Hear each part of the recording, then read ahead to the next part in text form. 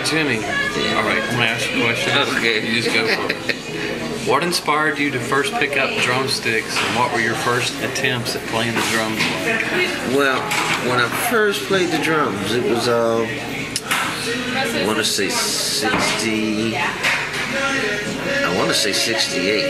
1960. James Brown had a song called Cold Sweat. Remember Cold Sweat? Yep. And on side 2, back in that day, you flip the record over, you had part 2. On part 2, it was Give the Drummer Some. And my brother had a band,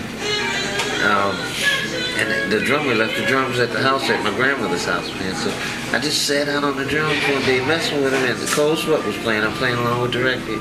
Said, Give the Drummer Some. And I swear, I played the solo without ever sitting on the drums before. I played the drum solo off of Cold Sweat. And so I just freaked out and called my folks and said, you gotta come down to Mama's house. We called my grandmother Mama. I said, you gotta come down here. And, wow, this is deep. Because I mean, it just felt, I just did it. And I've never played the drums before, never tried to. And they just came out. That's fine. From then on, that's what I did. All right. Because awesome. I played keyboards and everything else before. I had a closet full of instruments, flute, violin, upright bass. I mean, I just would get an instrument, stay with it for 2-3 weeks. So my parents like, no, we ain't buying no damn drums. So that Christmas, they surprised me. They rented some drums because the drums were expensive. They weren't going to see another instrument and end up in the closet. So that's actually what made me start. Okay. Start the Cold Sweat, James Brown Cold Sweat. Yep. And that kind of goes into the next question, which is, did you take lessons or were you self-taught? I said I'm self-taught. Self-taught, Yeah, self-taught. Had a lot of. I listened to a lot of records, and we'll play along with records all the time. I mean, as today, that's the way I like to listen and kind of learn how it's supposed to feel. So who do you say inspired you to learn, like off records? Like A lot of funk. James Brown, Sly, Stone, Isaac Hayes, you know,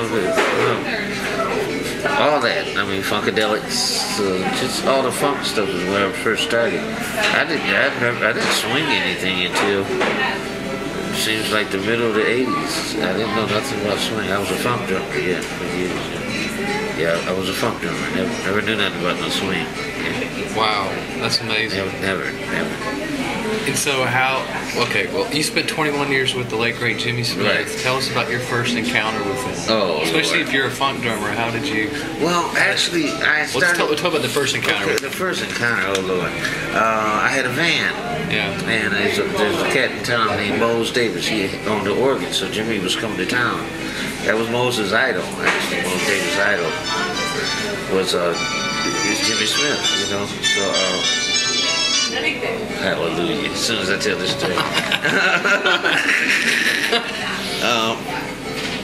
So Jimmy Smith, we delivered the organ, so I said, Mr. Smith, and my father, I mean, he played all these jazz records as I was growing up, so I knew who these people were, and I knew how it was supposed to feel. So by that time, I started trying to play a little jazz. So I go, Mr. Smith, can I just play one song at your sound check? I said, please. I delivered the organ. We joked. He was wild, too. He had a crazy sense of humor. Mr. Smith, can I just play one song? He said, no problem. So as they set up, he called me up to play one song at the sound check. And his wife was his manager. They looked at each other and said, oh yeah? And the rest was history. I've been with him for 21 years after that. Wow. Yeah, at a sound check. Just said, man, please. And, you know, we hung out. Actually, myself and Russell Malone. We went in every night at that performance, that Pascal's the Care Center. We went in every night, man. And Jimmy, as soon as we walked through the door, Jimmy Jackson, Russell. He called us up on stage right away. I mean, I don't think the rest of the band was real happy with us at that time. I mean, the rest of his band. But I mean, we go up there and we played this jam with him. We ended up doing some road things. Actually, there's some pictures in there with me and Russell with him. you know, with Jimmy Smith. So did you get the gig with him pretty much? Well, actually, I got the gig with, well, not really. I decided to move out to California. I moved to California. They had promised me the gig, you know, and then they thought about it. The drummer they had was an incredible drummer, Frank Wilson. He's a good friend of mine. He's a great drummer. And they were like, well, he ain't done nothing wrong. We can't just fire him, which I really respected that out of them, saying we just can't fire him. He ain't done it. And then there was a time that happened where I got in, and then I was with him from then on. What was it like for you to grow up playing funk and then make the switch over to play straight? Well, actually, funk and swing, it's not that much different. It's like the way it's supposed to feel. Funk is more on the 2 and 4. Swing is the 2 and 4 goes to the hi-hat and then the cymbal. I mean, it's not a backbeat like funk, which some swing is. I mean, some swing is like a shuffle. That's a 2 and 4 backbeat. I mean, it's not that big of a difference once you understand that it's not that big of a difference. Before you understand it, then you're confused and you go on the swing because you're trying to make this different. But music is just a feeling. It's the way you make it feel. You try to make it feel right. I mean, but you know, a lot of straight ahead guys are very anti. Well, a lot of them can't play funk though. That's what I mean. I mean, a lot of them, those that can play funk, I mean, play them both incredibly. Herbie Hancock, Harvey Mason, you know, numbers of Bernard Purdy, Idris Muhammad. I mean, we're talking about drummers. I mean, when it comes time to swing, they swinging. When it's time to funk, there's some funk going down. I mean, so there's a lot. Most of the guys that are tripping about the funk is because they really ain't got the funk down. That's it. You know, and vice versa about some of them that don't like jazz because they can't swing. But they're great funk players. I mean, but most great musicians that play whatever. I was watching Simon and Garfunkel at Central Park, and I look up and there's Grady Tate playing drums at Central Park, the concert, and it's 2 drummers, it's Steve Gadd and Grady Tate. I'm like, wow, you know, like Grady Tate's one of the masters. Yeah. As a matter of fact, that's my idol. I talked to him the other day. I talked to him last Friday. I talked to him. Where's he at? He's in New York. Yeah. Tell him you're gonna go up there. I told him I'm trying to get up there. And he, come on. And, you know, we talked about losing Jimmy. You know, it wasn't a long conversation. He was at a club. I so happened to call a friend that Ernest Gregory. I called Ernest Gregory up. He said, I'm sitting here looking at Kenny Washington and Grady Tate sitting here. I'm like, put Grady on the phone. And it was just so happened I talked to Grady that night. Yeah. Well, so what was your full 21 years with Jimmy Smith like? Crazy. Wow. Got to see the world. It was a pretty incredible ride. He was a nut, and I'm a nut, but I think he taught me a lot about being a nut. But musically, it was like a bunch of shuffle, a bunch of swing, a bunch of blues. I mean, he taught me how to less is more, and how to rock a house. I mean, just how to. You know, you don't have to play all that you got right at that time. You just rock them. There's a groove that he taught me about just solid, lay it down, make people feet tap, and just a house rocking type of thing. It was an incredible ride. When we talk about this, I mean, so many flashes. I mean, from so many different places. You know, Jimmy was a legend. He was a little bitter because, you know, they never gave him the credit that he deserved. He was the world's greatest. And, he got his first, Cameron finally gave him his first B3 in maybe 2 years, maybe 2 years, maybe the year before he died. Wow. Hammond gave him his first CD. Now, I'm not trying to knock anybody, but this is the truth. No, it's a little late. Yeah, I'm talking about they gave him his first, and if it wasn't for Joey DeFrancisco working the deal, they wouldn't have gave him that. Wow. But he's singly responsible for millions of Hammonds being sold. Wow, yeah, oh God, yeah. He took the Hammond out of the black church and made it for jazz. Yeah. I mean, without a doubt. Yeah. He was the king. And, you know, everybody knew it. But I mean, so he was bitter behind some things like that. You know? And I would be too. Yeah. That's interesting. What was your proudest moment with him, like playing wise? Wow. It was the Heritage Festival. I'm trying to think of what year that was. The Heritage Festival, man, it was like incredible. It was the one time that we normally joke and laugh and have all kind of jokes on the way to the gig. It was weird. It was some kind of spirit where nobody said anything. Horace Silvers was in the limo with us, and Carl Burnett, his drummer. I mean, Carl and myself have been good friends for a while. We were sitting there quiet, and only two people, I think, was me and Carl talking to two drummers. It was hard to shut us up. But next thing I know, it was incredible. It was incredible, man. We hit the stage, and it was boom. It was like, I thought I was gonna pass out. It was so hot. Next thing I know, this breeze comes, and I'm like, ooh. And then next thing I know, it just pours rain, boom. So everybody had to get under the tent real tight. And next thing you know, the party was on, man. And anybody that was at that concert will know exactly what I'm talking about. Everybody else was recording. Jimmy and his wife, or whoever made that decision, wouldn't let them record us. And we were like, uh-oh, a big mistake. But some things aren't to be recorded. Some things are for you know. For your memory. For your memory, for yeah. People experience. Those that were there know exactly what I'm talking about. All right. Performing with a legend such as Jimmy Smith, you're bound to come in contact with playing with many other great artists. Tell us about some of your encounters on the road with other musicians. Oh, wow. I could go on for hours. Yeah. Oh, playing with Jimmy.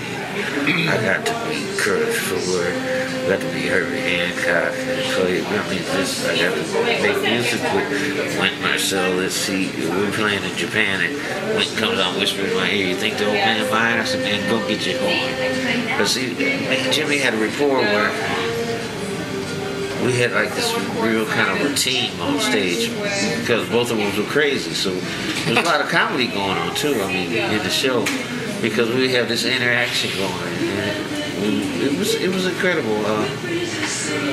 Actually, I have some videos that you can just see. Me and Jimmy had this little lock thing we had together. It was incredible. So you all certainly had a chemistry. Oh man, it was chemistry from the first day. Yeah. From the first day, because he asked me something. I said, he said, who you talking to? I said, you motherfucker. And he said, who you calling motherfucker? I said, you motherfucker. I like you. That's what we got to be. I'm serious. I dead serious. Yeah. I mean, we had to beep that, I guess. But that's the way that was the first thing that we met. And he said, who you calling? I said, you. And he's like, I like you. Because he would see if he could scare you. If he could scare you musically on stage, he would do that too. He would throw this stuff out here to see if he could scare you, lose you. And he would see how strong you was by doing it. If you could say, okay, yeah, I can go there, I can hear that. And that was the key to playing with Jimmy, is being able to hear, because anything could happen. He never called a song. He never would say what we're playing. He would just go, boom, start. And your ears had to be ready. You had to be there. There were so many tunes I had never heard before, because Jimmy had over 200 albums, 250 albums. I didn't know half the songs, but you had to open them ears up and that was that's one of the things you had to do with Jimmy Smith. You had to have big old ears. You said you never rehearsed, right? Never rehearsed. Never rehearsed. Never rehearsed. And it would be real tight. I mean, never rehearsed, especially as a band. Every once in a while, me and Jimmy, after a gig, we go and jam. Well, actually, after a gig, we go jam more than we played at the concert. We go to different clubs, and mostly every place we was at, and played more than we played at a concert. Wow. That was one of our things we would do. Sometimes management would get kind of pissed at us because they'd be like, "Hey, y'all, you know, that's just what we like to do. Go out and like to meet people." And we had best friends all over the world. I mean, how do you meet these friends? I don't know. They're just all over the world. I mean, Australia. I remember Mario's in Australia. There's a club called Mario's in Melbourne, Australia. Since I'm thinking now, they had a place called The Basement in Australia. There were really good people. There's a place called Bourbon Street in Brazil. Paulo. Yeah. And I'm saying those people just like we've known them all our life when we got there. That's happening. Yeah. All right, so you're stepping up to the plate as a leader of your own group. Tell us about your debut CD release, On My Way Home. Well, I'm trying to figure out what took me so long, but working with Jimmy, I guess I never thought about him leaving us. Once he left us, it's like, okay, well, he's gone. I'm not gone. I got to get busy here because I don't want to be stuck as a local musician in any town for the rest of my life. I mean, so I went and cut it with him in mind a lot, which you can tell when you listen to the CD. I mean, he's emceeing the CD. He's, I could feel spirit when I was recording. I'm just real proud of it. And I decided to take an album that my father played, and it was one of my favorite albums as a kid. I loved the sound of jazz. I just didn't understand it. I thought it was crazy music. As a kid, I really thought it was crazy. I thought it was crazy music. I told Jimmy Smith that too. I told my daddy one time, walking around, I said, "Daddy, that's crazy music. That's crazy." And he said, "One day." My father said, "One day." And I ended up playing with him. But Cannonball Alley, Nancy Wilson. The album that he introduced Nancy on. That's why I did a lot of copy songs off that, which tried to put my twist on, my own twist. But it was just one of my favorite albums all through my life since I was a little kid. I mean, it just sounded right. Nancy Wilson, Cannonball. I mean, what can you say? So that's why I didn't try to copy it like they did it because it was in stone the way they did it. It's not like you gonna do it like they did it. But you put your own stamp. Yeah, you got to do it your own way. You got to change some stuff up because you ain't gonna cut that. It was done. They killed it. I mean, that's one of my favorite albums. I hope that my CD sells a lot of their CDs too again because that stuff really needs to be. Jazz doesn't get old. Real good music. It doesn't have to just be jazz. Pink Floyd, Dark Side of the Moon. That never get old. Never, ever, ever. Marvin Gaye, what's going on? It'll never get old. I mean, Cannonball Alley, Nancy Wilson, will never be old. It's always fresh when they put it on. So that's what I'm trying to do. Just make some music that'll last, like these other folks. Hopefully, mine will. Yeah. Well, let's talk. Speaking of that, let's talk about your creative process. How do you approach arranging standards and or writing original music? And do you compose from the drums or do you use piano? Mostly piano. Yeah. I was actually I played the B3 before I ever touched it. I played B3 in church. I played piano. Well, we used to have to take piano lessons when I was a kid. So I think any musician needs to understand the piano, so you understand form, understand voicing. I think all musicians need to understand the piano. I don't care what you play. I really feel that. It might not be true, but I feel that. But yeah, actually, the CD I cut, actually the arrangements didn't go down until I had an idea of what I wanted to do, but it didn't happen till the night before we went in the studio. We were sitting there, the cats, George Sessoms, and myself and William Knowles. We were sitting in the living room and we were rehearsing, and I'm like, no, they did that already. And then boom, then that idea would come right then. That was the day before we cut. And with the musicianship they had, I mean, we made that turn and then went in the studio, and all those tracks are first takes. Every one of those tracks. We had one rehearsal before we went in the studio the night before. And I took them all out to the strip bar after we got them rehearsal. And then we got them the next day. And then I mean, that's what happened with that project. Serious business. This is the truth. Yeah, so it worked itself.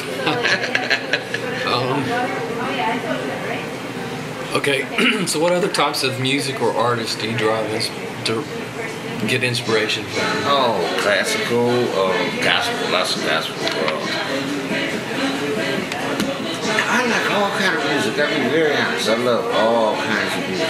It's surrounding to where that question you just asked, and then the music that just played. A lot of Brazilian stuff. Oh, I love it. You can't beat it. If there's some way I can come back and be over there for the rest of my life, there in Puerto Rico, I don't care. You don't know. Jesus Christ. Just the music, the feel, just the warmth of the music. I love all kinds of music. I mean, rock. I like rock and roll. I love Jay Giles Band, all that kind of stuff. I mean, I love all music. Funk, especially old funk Ohio players. You know, it's just so much good music. And I have a hard time sometimes putting it in a category because it's they call good music and bad music. And I just really feel like that. That's great. What's the most important bit of advice you were given by another musician or artist? Most important advice?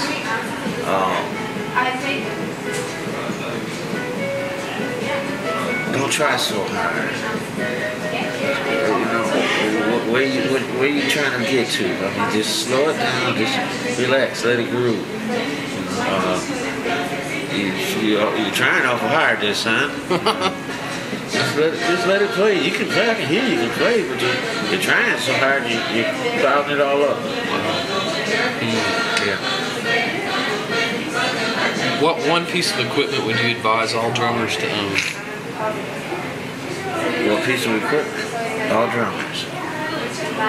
Plus the drumsticks. I guess that's a good. You know. Yeah. All right. You know. That's kind of a trick question. All right. Well, okay.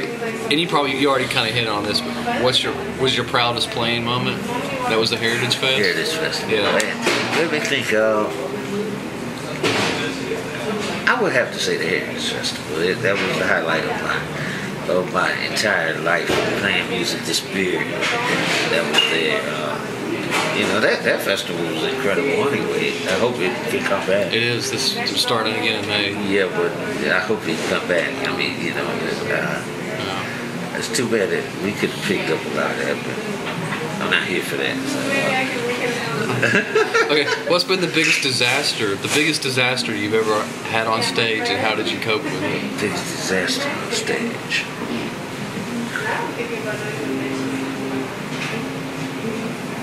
Biggest disaster.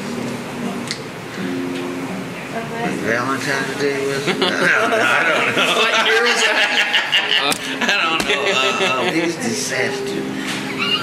I guess that's okay. I guess when I was a little kid, before I learned, I would go sit in. You know, I'd be going wild. So I bust this guy's bass drum, and I'm like, oh Lord, because I'm a wild kid. I'm like bang, bang, bang, bang, bang, bang.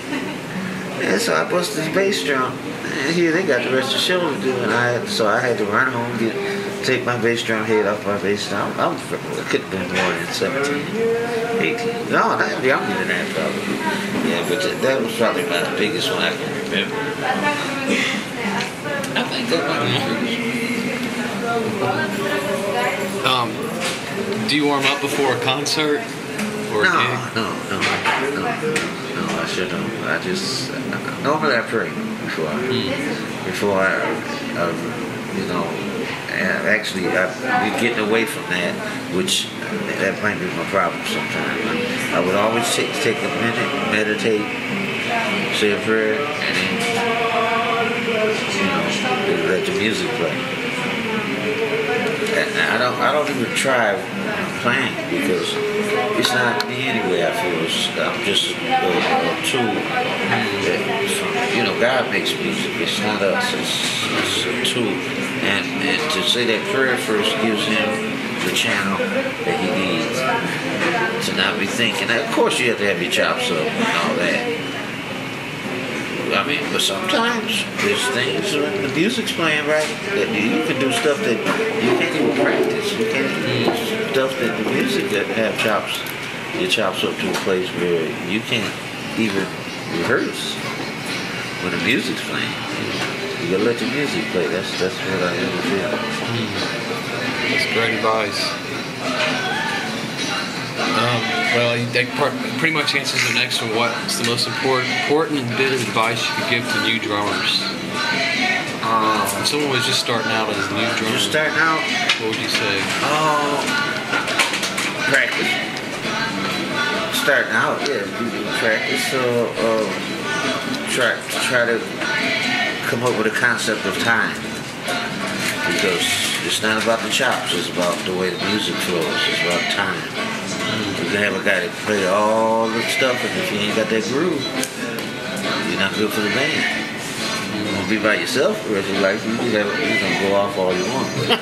But I'm just saying, you have to have that groove, you have to find the flow. If you let the music flow, you can't, you follow? Okay, well, that pretty much concludes this. Thanks for your time and consideration. Okay. Is there any last thoughts for the listeners and readers? Hope they enjoy my CD, and I hope they have a lot more to come. I really do.